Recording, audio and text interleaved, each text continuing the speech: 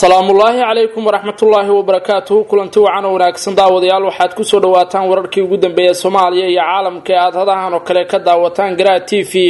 qodobada aad ku daawan doontaan wararkeenana waxaa kamid ah madaxweynaha Soomaaliya Maxamed Cabdilaahi Farmajo oo shaaciyey dhibaatada ugu weyn ee Haysata Dowladiisa safiirka Mareykanka ee Soomaaliya oo gaaray magaalada Hargeysa lana kulmay madaxweynaha Soomaaliland Muuse Biixi Cabdi mid kamid ah wasiirada dowladdeegaanka oo ku dhawaaqay inuu xilka iska casilay cadeeyayna sababta ka dambeysay iscasilaadiisa ra'iisul wasaaraha Soomaaliya Xasan Cali Khayre iyo maamulaha USAID oo ku kulmay Washington kana wada hadlay xaaladda bini'aadantinimo ee dalka Soomaaliya madaxweyne ku-xigeenka galmudug oo ka hor yimid hadalkii madaxweyne xaaf kuna dhawaaqay inuu ka qayb galayo shirka uu isugu yeeray madaxda maamul goboleedyada madaxweynaha Soomaaliya Maxamed Cabdilaahi Farmajo dowlad goboleedka Puntland oo kaga dhawaaqay magaalada Garowe dagaal ka dhana takfiirka ururka al-shabaab oo dhaqaatiir u dhashay dalka Kuuba ka soo afduubtay xuduudka Kenya iyo Soomaaliya akhbaaraadka caalamiga ah ee aad wararka Garaa TV ku daawan doontaan waxaa kamid ah wararkii ugu dambeeyay xaaladda dalka Sudan oo wali cakiran iyo shacabka oo ka hor yimid militariga xukunka ka afgambiyay madaxweyne al-Bashir iyo dalalka Itoobiya iyo Mareykanka iyo qaramada midoobay oo war ka soo saaray xaaladda wadanka Sudan qodobada iyo kuwa kale aad ku daawan doontaan wararka Garaa TV oo diyaar garooba ayagoo dhameystiran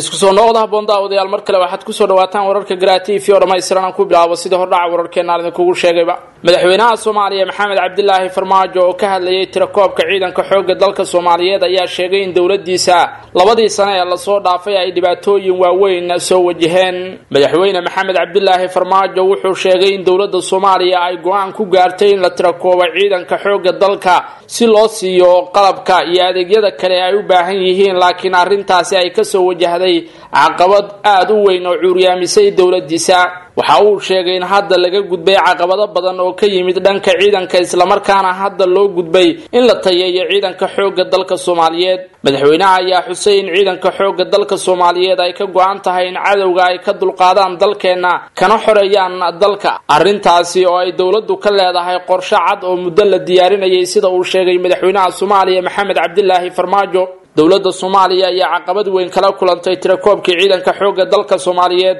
waxaana tirakoobku uu sababay in meesha ay ka baxaan ciidamo badan oo markii hore u diiwaan gashanaa dowladda federaalka Soomaaliya balse laga saaray ciidanka xoogga dalka kadib tirakoobkii ay samaysay dowladda Soomaaliya dhawaan ayay ahayd markii ciidamo badan ay ka godoodeen mushaar la'aan ciidamadaasi oo la sheegay in taliyaashoodu ay diideen in la diiwaan geliyo dowladda federaalka Soomaaliya ayaa sheegtay dhawaan in ay ogaatay 9,000 oo askari oo si been abuur ku diiwaan gashanaa dowladana mushaaraadkooda laga qaadi jiray oo ay taliyaashu cuni jireen lacagahaasi ciidamadaasi mushaarka loo qaadi jirayna qaarkood ay ahaayeen kuwa been abuur ah oo ay taliyaashu magacyo cidlaah iska soo qorteen kuna qaadan jireen mushaar bil walba loo dhiibi jiray taliyaasha arrinkaasi oo iminka laga gudbay waxayna dowladda federaalka Soomaaliya iminka diiwaan gelisay dhammaan ciidanka xoogga dalka oo loo sameeyay tirakoobkooda hab electronic ah waxaana dowladdu iminka ay ciidamada u sameysay akoon gaar ah oo mushaaraadkoodu uu ugu dhici doono bil walba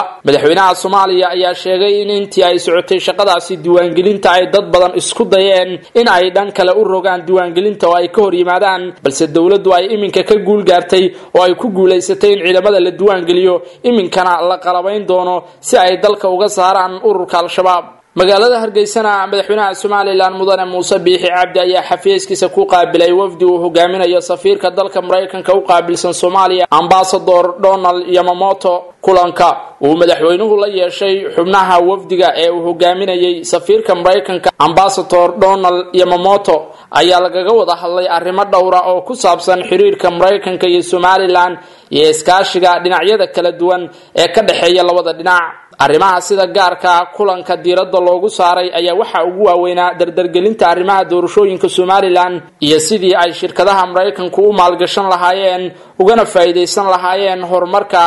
ay ku talaabsanayso Soomaaliland xaaladda gobolka ammaanka iyo dimuqraadiyadda ka hana qaaday Soomaaliland iyo arrimo kale safiirka waxaa socdaalkiisa ku helinayay madaxa xafiiska ganacsiga iyo shaqaalaha ee safaaradda Mareykanka Mrs. Sheila iyo madaxa xafiiska hay'adda USAID dhanka Somaliland madaxweynaha waxa kulanka ku helinayay wasiirada wasaaradaha arrimaha dibadda iyo iskaashiga caalamiga Professor Yaasiin Xaaji Maxamuud Xiir Faratoon iyo horumarinta maaliyadda Dr. Saad Cali Shire waxaana kulankaasi uu ku soo dhamaaday si guula labada dhinac ayaa sidoo kale ka wada hadlay arrimaha wada hadallada Soomaaliya iyo Somaliland iyo sidii loo sii laba jibaari lahaa safiirka Mareykanka ee Soomaaliya Donald Yamamoto ayaa u cadeeyay madaxweynaha Somaliland Muuse Biixi Cabdi inay ka go'an tahay dawladda Mareykanku inay taageerto Somaliland balse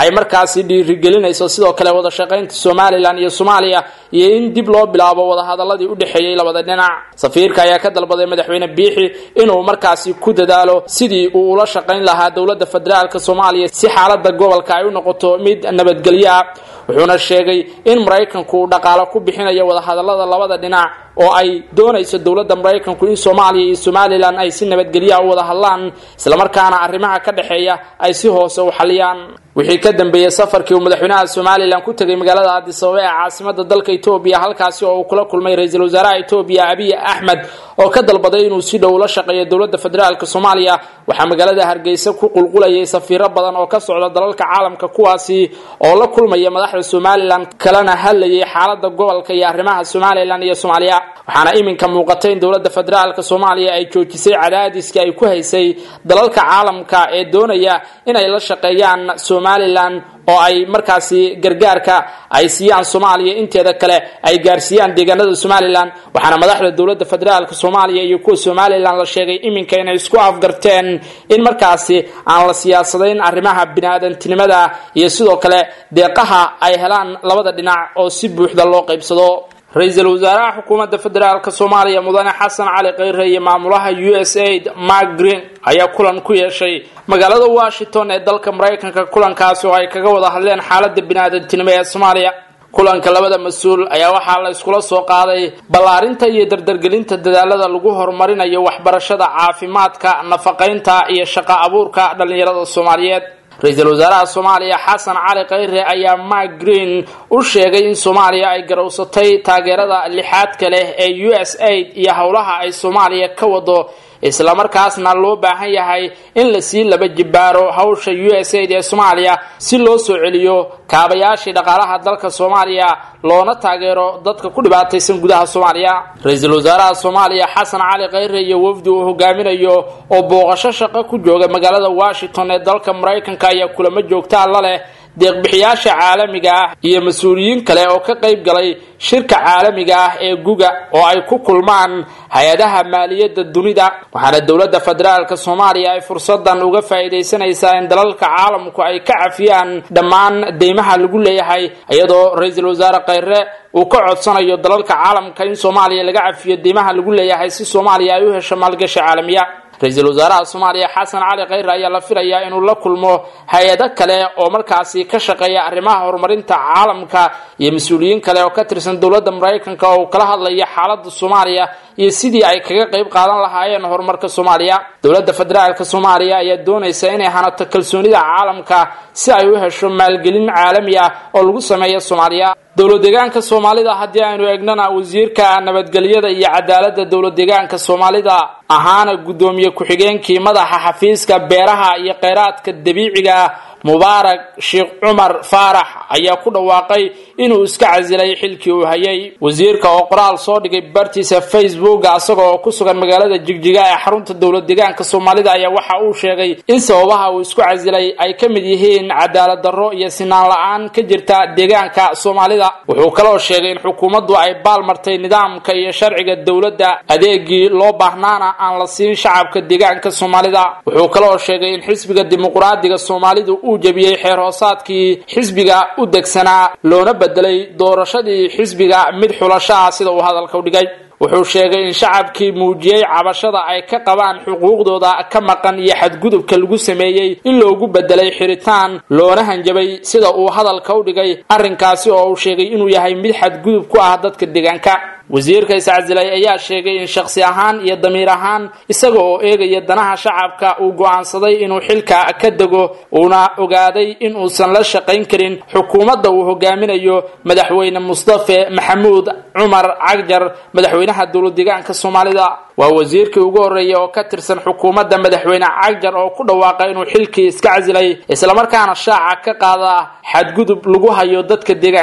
deegaanada Galmudugna madaxweyne ku-xigeenka maamulka Galmudug Maxamed Xaashi Cabdi Carabe ayaa sheegay inuu ku gacan sayray qoraal ka soo baxay madaxweynaha Galmudug Axmed Ducaale Geelle Xaaf oo shuruud ku xiray ka qaybgalka shir uu madaxweynaha Soomaaliya isugu yeeray madaxda dowlad goboleedyada dalka laguna qabanayo magaalada Muqdisho ee caasimadda Soomaaliya Carabe ayaa sheegay in maamulka Galmudug uu ka qayb galayo shirkan isaga oo shuruudaha Xaaf ku tilmaamay kuwa aan waxba ka jirin oo ku kooban isaga iyo shakhsiyaadka ku hareeraysan sida uu hadalka u dhigay wuxuu sheegay in ka shakhsi ahaan iyo garabkooda ku sugan magaalada Cadaado ay diyaar u yihiin inay ajiibaan baaqa madaxweynaha Soomaaliya Maxamed Cabdilaahi Farmaajo ee ku aadan in madaxda maamul goboleedyadu ay isugu yimaadaan magaalada Muqdisho ee caasimadda Soomaaliya si ay uga qayb galaan shir u dhaxeeya dowladda federaalka iyo dowlad goboleedyada oo ka dhacaya Muqdisho iyo 10 bishan sida uu qorshuhu yahay beesha caalamka iyo dowladda federaalka Soomaaliya ayuu ugu baaqay madaxweyne ku-xigeenka Galmudug Maxamed Xaashi Cabdi Carabe inaysan ka caajisin sidii xal ay ugu heli lahaayeen xaaladda ka jirta Galmudug oo ah mid aad u cakiran una baahan in markaasi loo helo xal waara sida uu hadalka u dhigay madaxweyne ku-xigeenka maamulka Galmudug dhinaca kale garabka madaxweyne Xaafi ku sugan magaalada Dusmareeb ayuu u jeediyay inay ka tanaasulaan riyada dhalanteedka oo ay xaqiiqda u tanaasulaan sida uu hadalka u dhigay madaxweyne ku-xigeenka Galmudug Maxamed Xaashi Cabdi Carabe wasiirka warfaafinta maamulka Galmudug Masagawa oo warbaahinta kula hadlay magaalada Dusmareeb ee caasimadda Galmudug ayaa waxa uu sheegay in madaxweynaha Galmudug uusan diyaar u ahayn inuu ka qayb galo gogasha uu fidiyay madaxweynaha Soomaaliya Maxamed Cabdilaahi Farmaajo ay isugu imaanayaan madaxda maamul goboleedyada iyo kuwa federaalka ee ka furan magaalada Muqdisho ee caasimadda Soomaaliya madaxweyne Xaaf ayuu sheegay in shaqooyin adag uu iminka hayo uusan diyaar u ahayn ka qaybgalka shirkaasi balse iminka waxa hadalka ka hor yimid ku-xigeenkiisa oo asagu ku sugan magaalada Cadaado ee xarunta baarlamaanka Galmudug oo shaaca ka qaaday inuu diyaar u yahay ka qaybgalka shirkaasi Galmudugna uusan matalin Xaaf sida uu hadalka u dhigay madaxweyne ku-xigeenka maamulka Galmudug deegaanada Puntland maamulka Puntland ayaa magaalada Garowe kaga dhawaaqay dagaal ka dhana ururka takfiir oo mudooyinkii ugu dambeeyay ku soo badanayay deegaanada Puntland wasiirka cadaaladda Puntland Awil Sheekh Xamuud Maxamed ayaa kaga dhawaaqay magaalada Garowe dagaal ka dhana kooxda takfiir oo uu sheegay inay aaminsan yihiin fikirka gaalaysiinta wasiirka ayaa sheegay in kooxdan ay deegaanada Puntland ka wado fikrado aan wanaagsanayn oo lagu marin habaabinayo shacabka ku dhaqan deegaanada maamulkaasi Puntland isla markaasina ay go'aansadeen inay la dagaalamaan kooxdaasi sidoo kale waxa uu sheegay in kooxda takfiirku ay yihiin fikrad xun oo qatar ku ah caqiidada iyo qiyamka bulshada haddii aan lala dagaalamina ay ku fidayaan deegaanada Puntland sida uu hadalka u dhigay wasiirka cadaaladda Puntland kooxdan ayaa ku sugan iminka deegaano dhowr oo Soomaalidu ay degto balse waxa ay ku badan yihiin deegaanada maamul goboleedka Puntland sida uu ka dhawaajiyay wasiirka cadaaladda Puntland oo ku dhawaaqay in kooxdaas ay iminka la dagaalamayaan ururka al-shabaab ayaa dhaqaatiir u dhashay dalka Cuba ka soo afduubtay xuduudda u dhaxaysa dalalka Soomaaliya iyo Kenya koox hubaysan ayaa laba dhaqtar oo u dhashay dalka Cuba ka soo afduubtay xuduudda ay Kenya la wadaagto Soomaaliya xilli ay shaqo u socdeen waxayna sidoo kale toogasho ku dileen sargaal boolis oo ilaalinayay dhaqaatiirtaasi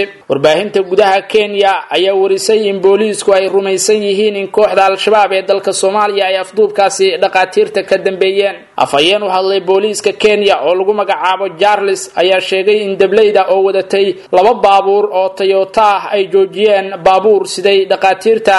Cuba u dhashay iyo laba sargaal oo la socotay xilli ay marayeen bartamaha magaalada Mandera lama yaqaan xaaladda uu ku sugan yahay sargaalka labaad ee booliska marka laga soo tago midka la toogtay Charles ma uusan sheegin cidda fulisay weerarka ha yeeshee kooxda al-shabaab ayaa horay u sheegatay mas'uuliyadda weeraro dhowr oo ka dhacay gobolka waqooyi bari ee dalka Kenya weeraradaasi oo lagu dilay dad rayada iyo shaqaale u shaqeynayay hay'adaha caalamiga ah iyo dawladda Kenya ugu dambeyntii haddii aynu eegno wararka Soomaalida ka baxsan qaasatan dalka Sudan General Awad bin Auf ayaa loo dhaariyay madaxa sare ee golaha militariga Sudan kaasi oo hogaamin doona dawladda ku meel gaarka ah ee labada sano ee soo socota maamuli doonta wadanka Sudan. General Awad ayaa shalay shaaca ka qaaday in xilka laga qaaday madaxweynihii wadanka Sudan Umar Hassan al-Bashir waxa uu ahaa wasiirka gaashaandhigga dowladda al-Bashir waxaana bishii Febraayo loo magacaabay madaxweyne ku-xigeenka koobaad ee wadanka Sudan. Waxa loo arkaa nin xilka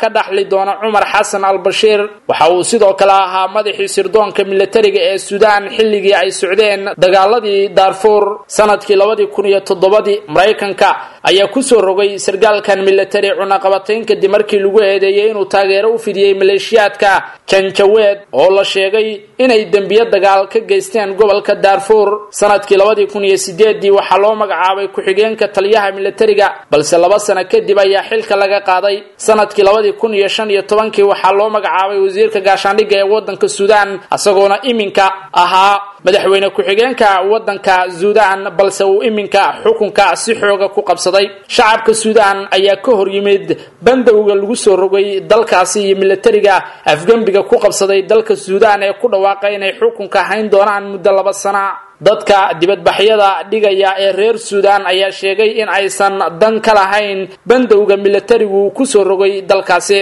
dibadbaxyaasha ayaa wali ku sugan agagaarka saldhigga ugu weyn militariga Sudan ee ku yaala caasimadda wadanka Sudan ee Khartoum. waxa wadooyinka lagu arkayay shacabka oo qaadaya heeso lagu taageerayo kacdoonka wadanka Sudan. shacabka reer Sudan waxa ay qaarkood sheegeen inaysan la dhacsanayn xukunka sargaalka la wareegay ee ka tirsan militariga wadanka Sudan ayagoo sheegay inay doonayaan in talada shacabka reer Sudan loo soo gacan geliyo oo laga wareejiyo dhinaca militariga oo sanado badan xukumayay wadanka Sudan. madaxweynihii xilka laga tuuray ee Umar Hassan al-Bashir ayaa laga dhigay xabsi guri waxa uuna ku sugan yahay caasimadda wadanka Sudan ee Khartoum halkaasi oo xukunka lagaga faramarojiyay. dowladaha caalamka ayaa siyaabo kala duwan kaga hadlay xaaladda wadanka Sudan. dowladda Mareykanka ayaa war ka soo saartay xaaladda cakiran ee ka taagan dalka Sudan waxaana dowladda Mareykanku ay ku baaqday in awoodda lagu soo celiyo gacanta shacabka. war ka soo baxay wasaaradda amuraha dibadda Mareykanka ayaa lagu xusay inay taageerayaan Mareykanku in Sudan ay gasho